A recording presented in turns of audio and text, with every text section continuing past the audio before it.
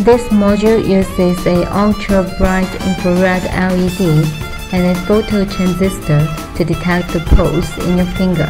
The red LED then flashes in time with your pulse. Its working principle is to shine the bright LED onto one side of your finger, while the phototransistor on the other side of your finger picks up the amount of transmitted light. The resistance of the phototransistor will vary slightly as the blood pulses through your finger.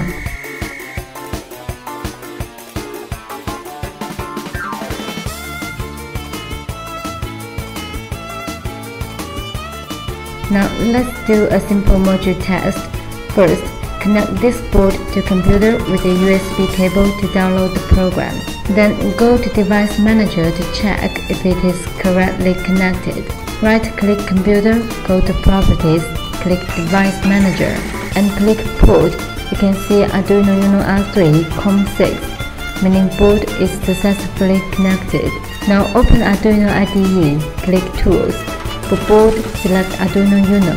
For port, select COM6. After selection, you can see here is the same with settings in Device Manager. In here, we can compile a program or directly copy and paste the program. For all of our products, we have supporting files from where you can find sample program for this module. Directly copy the program and paste it here. Click Verify to check compiling mistakes. If codes are correct, click Upload to upload the program to the board.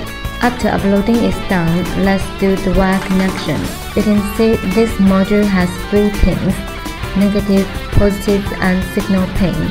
We connect negative to ground, positive to 5 volt, and to A0 because in the program we set signal pin to A0. Now open serial monitor. You can see it shows 2 groups of data.